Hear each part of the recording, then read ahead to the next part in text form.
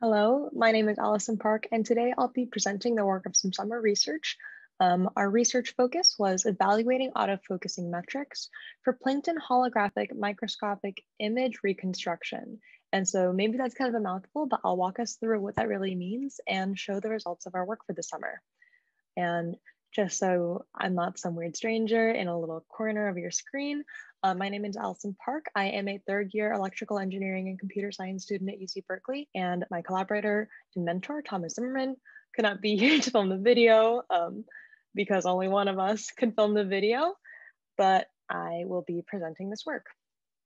So first things first, digital holographic microscopy. What does this exactly mean? Well, holographic microscopy is the process that allows us to collect 3D information about an object as opposed to a flat, normal 2D image. And the digital part of this just means that we capture it with a camera such that we can reconstruct the 3D object based off of this 2D image collected off a normal camera.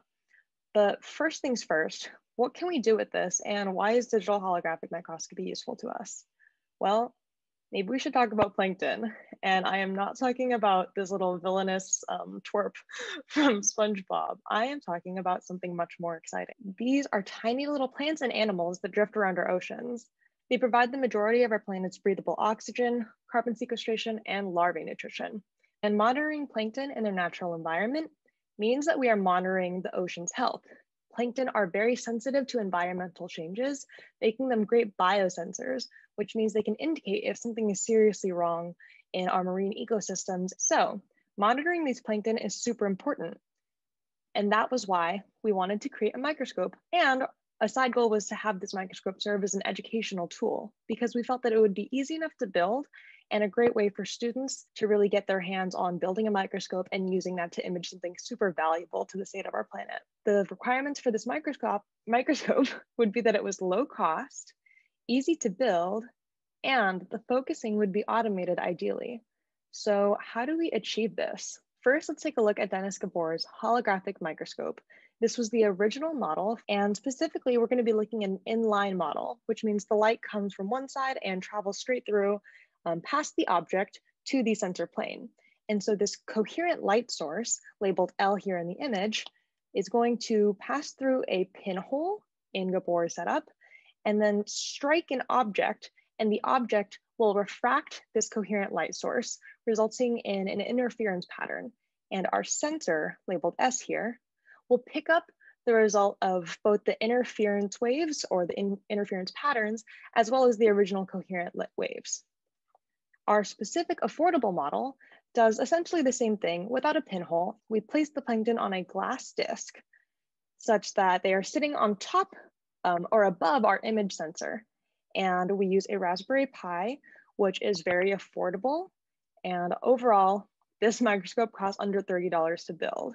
And so this was simple enough to build that we had a lot of students build a ton of them to get some experience working with hardware. And so as you can see here, A is the chip, B is the hinge, C labels the rubber cap, which was used to block the ambient light, D is the Raspberry Pi, E is the Raspberry Pi image sensor, and we removed the glass covering or the lens to not interfere with the plankton resting atop it. In G, our glass slide. And so this is some PVC cut with a circle, and there is some glass underneath that such that the plankton may sit in that little well formed. And F shows the laser. And so this on the left is the entire assembled thing with a quarter for reference. So we have that microscope, but how does it actually make the holograms? Or in other words, how do we go from that interference pattern we captured to these images? Well, we have an image reconstruction algorithm, which essentially reverse engineers what the object looked like based off how it refracted the light. In other words, it looks at the interference pattern and goes, what kind of object would have made this kind of interference? And so we use the Fourier transform in order to do this, and this is an established algorithm. And the one thing about this is that the algorithm requires knowing the distance from the screen, or in other words, in the XYZ sample space for the plankton to swim in, where the XY is parallel to the sensor, and the Z value is its depth in the viewing field, we need to know that true Z value in order to get clear images. And so here in the center, we see an image that was manually correctly focused at its true Z. But if we tried to plug a lower Z value into our reconstruction algorithm, we might get something like on the left here. Very blurry, unintelligible, and not super useful to us. On the other hand, if we overestimate the Z value, we could end up with something on the right, which is clearly also not a focused image. And so getting the true Z is a double whammy because it allows us to get a 3D image that is clear, like we saw in the middle back there, which we can use for classification and other analysis. And it also gives us the plankton's 3D swimming information. So as it's swimming around in this little well, if we track its Z value over time, and we have the XY value from watching it move around the screen, then we can get its swimming patterns, and that is also important to understanding plankton health and behavior. So getting that true Z is super important, but it can be a lot of work. In the previous example, a human, and by a human, I mean me, was able to find the true Z. But there are 30 frames per second in this video that we're capturing from the microscope feed, and there are dozens of objects in one frame, or dozens of objects visible in the viewing plane. And all of those objects might exist at different depths in the sample well, which means they all need to be focused individually. Basically, all of this sums up to a whole lot of work. And a human can't really do this on the scale needed to do mass research on the state of our plankton. And so enter the focus of this paper, autofocusing. And yes, that pun was unintentional, but I left it in once I noticed because we're focusing on autofocus. Autofocusing in digital holographic microscopy has been studied, and the general workflow is that you apply a focus metric to an image over a range of Zs. Then you mark the Z value with the highest score as our predicted Z. And so the idea here being that this image on the left, which is at a Z too low, would not be marked with a very high score according to our focus metric. This clear one in the center should get a really high score according to our focus metric. And this one on the right should get a pretty low score again. And so we want to see a peak at our true Z, and all other Zs get a low focus score according to our focus metric. But how do we select the focus metric? Again, there's a lot of other research on this, and most of them use things like the USAF test chart, which is basically, you can imagine a crosshair of two lines, and they try to see if they can focus on those lines. But plankton are dense 3D objects with lower contrast than that USAF test chart, and they have lower grayscale variance, which makes them pretty difficult to capture and focus.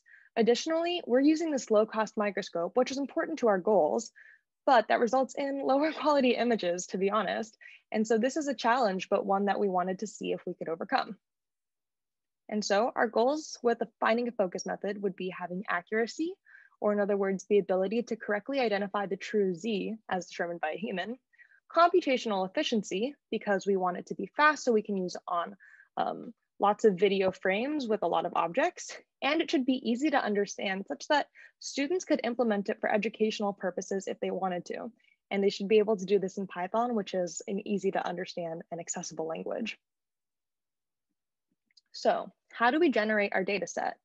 Well, we had two types of subjects acquired, the first being plankton, which are the main focus, but we also captured microfibers collected from the a home laundry dryer lint filter, with the idea here being that microfibers are a type of plastic that are actually a really common pollutant in our oceans. And so we thought it might be interesting to see how this microscope compares on both types of subjects.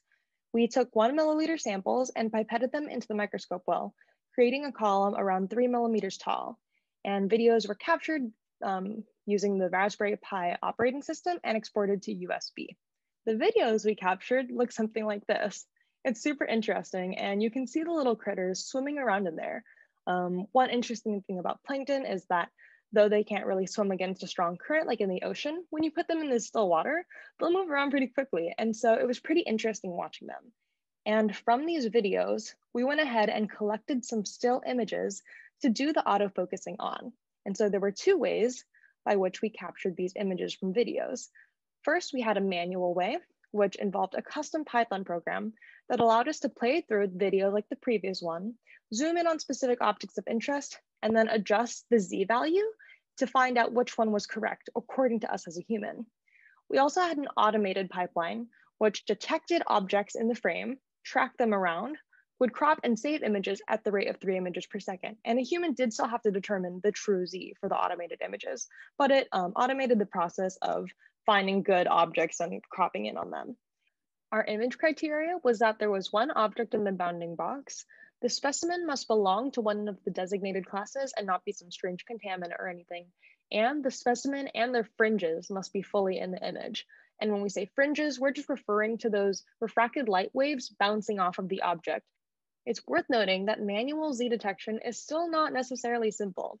Even as humans, sometimes we look at plankton and it's hard for us to tell when it's at the true Z. If a human has trouble doing it, a computer's probably not going to have the easiest time either. And so we can imagine the cylinder is maybe something vaguely plankton-like, and there are multiple different planes where you could capture that and say, yeah, that's the true Z, the plankton's in focus. When in reality, there's a couple different options, and it's not always easy to determine which one is the best. The other thing is that algae, which was one of our subclasses of plankton, are amorphous, and that means it's even harder than the other plankton types. For humans, it was really difficult to tell when the algae was in focus because they're this weird, like blurry shape, and we took the focus as the point between emergence and disappearance of fine features, but they were definitely not always easy to determine in the case of algae. In total, we collected 64 images of 8 different classes to see if the focus metric performance had anything to do with the shape and size of the plankton we were working with. It's worth noting that all of these images here are shown on the same scale. We compared 6 focus methods, and it's worth noting first that they operated on different types of images collected from the holographic microscope. The holographic microscope collects both phase and amplitude image for the light captured by the sensor, and some of the focus metrics only operate on the amplitude image. Some operated using the phase information, and some operated using the complex or both. And so variance is one of our metrics that operates on the amplitude image. It's a statistical measure of how much your data varies from the mean, or in other words, how much the darkness levels of the image were varying from the mean darkness of the whole image. Then we had this simple method called dark. And so this is just the darkness of the darkest pixel in the image. Then we had contrast. And so this is another very simple method. And this one just took the difference between the darkest and lightest pixels in the image. Then we have amplitude. And so this is the differences of the complex image between the current and most recent Z-step reconstructions summed. Then we have the phase mean. And so this means we took the unwrapped phase image, which is just the phase image with a little processing using the SciPy unwrapping kit. And then we took the mean darkness of that unwrapped phase image. And our last method we looked at was the phase variance, which is the variance, as described earlier, of the unwrapped phase image, also as described earlier. And so these were the 6 methods we ultimately compared. There were other contenders in the race, but these were the ones that seemed the most promising. To evaluate the accuracy of these images, we had a few simple steps. First, we ran the method over a focus search range at 20 micrometer intervals, producing focus score values. We normalized the score value to range from 0 to 1. We determined the predicted Z to be where a peak occurred, or in other words, the minimum or maximum value, depending on what that specific metric was looking for. We said a method was successful if it was able to get the predicted Z within some tolerance of the true Z. Here are the results and analysis. First, we're going to look at the processing time. The contrast and the darkness were super fast and efficient, which comes unsurprisingly when you think about how simple those methods were. It was just taking the darkest pixel or even subtracting the darkest and the lightest pixel. We saw the variance and amplitude did similarly, still in a pretty fast range. And then we had the methods that worked on the unwrapped phase image. And 90% of the time for those images was spent unwrapping the phase image, which is that pre-processing I mentioned earlier, but that was a real time sink for them. And so those took much longer in comparison to the other 4 methods. Overall, we note that the reconstruction took 26 microseconds, which means that the phase variance and the phase mean methods were taking twice as long as just the time to reconstruct the image. So it adds a pretty significant overhead to the process. Next, we're going to look at accuracy by specimen class. And so here we see that we measure accuracy as the percent of images it was able to successfully classify. We're remembering that success is regarded as finding the predicted Z within some tolerance of the true Z. And we have 1 represented as light colors here and 0 represented as dark colors here. And so we can see that if we have a tolerance of 100 micrometers, we get different performance versus if we raise that tolerance to 200 micrometers, noting that there is a total of 3 millimeters that the specimen can exist within because that was the size of our sample well. The rows represent the different biological plankton classes that we were looking at, and the columns represent the different focus methods, with the rightmost column, or the any column, considering an image successfully predicted if any of the 6 methods was successful. And this provided a collective indicator of class difficulty. And so we can see, for example, that the did class is overall really hard. And even if we had the foresight to look across all methods, we still wouldn't have gotten it right. And this is an interesting indicator of which classes of plankton are overall harder for us to focus. We also wanted to look at the error. And so these are some histograms showing the number of images corresponding to each error, where we are centering around 0, or in other words, the true Z.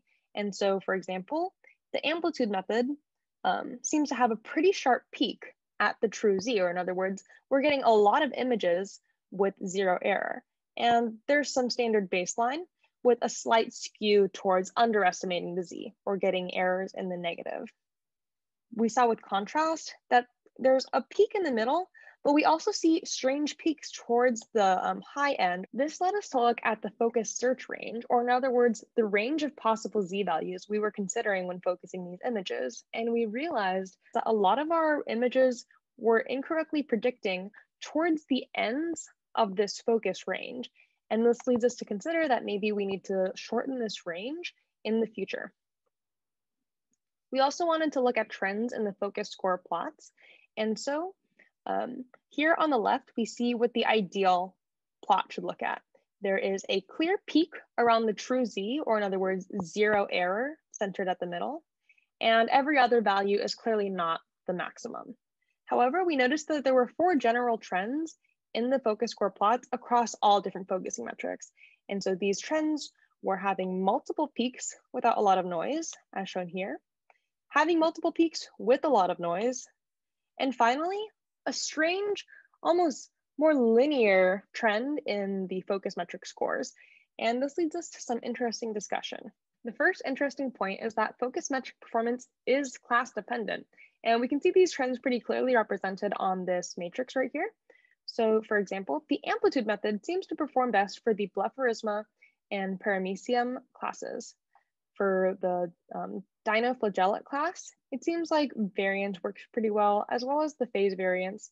And for the ciliate classes, we see that the darkness method works well, along with contrast and phase variance. And so these trends continue down.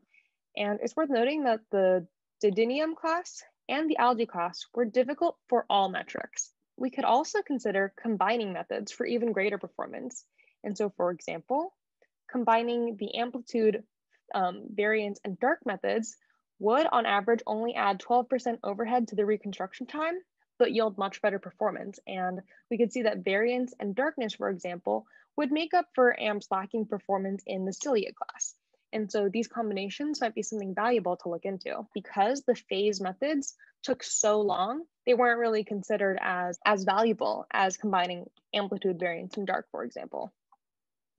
And so in conclusion, our goal was to find an automated focusing metric, but plankton are a pretty complex subject, and we had to remain cost efficient and accessible. So this meant we had to be pretty crafty, and we looked at the focus metric performance across different classes to discover that it seems like focus metric performance varies based off which class you're looking at, and being a little more specific about which metric you use might yield better performance, even when dealing with subpar image quality. And combinations may yield even better results, but that is for future research. And so that is the conclusion of this presentation. Some acknowledgements. This material is based upon work supported by the National Science Foundation. And we would like to thank the NSF for financial support, as well as Dr. Kedar Kher from the Indian Institute of Technology, Delhi, for his advice on focusing methods and introducing us to the amplitude focus method. We would also like to thank Professor Raymond Esquerra and Professor Mark Chan of San Francisco State University for co-teaching the classes that produced the microscopes and datasets used in this paper, and of course, the class students in that SFSU class whose holographic images were used in this paper. Thank you for attending this virtual talk. And if you have any questions, you can always contact me at this email. Have a good day.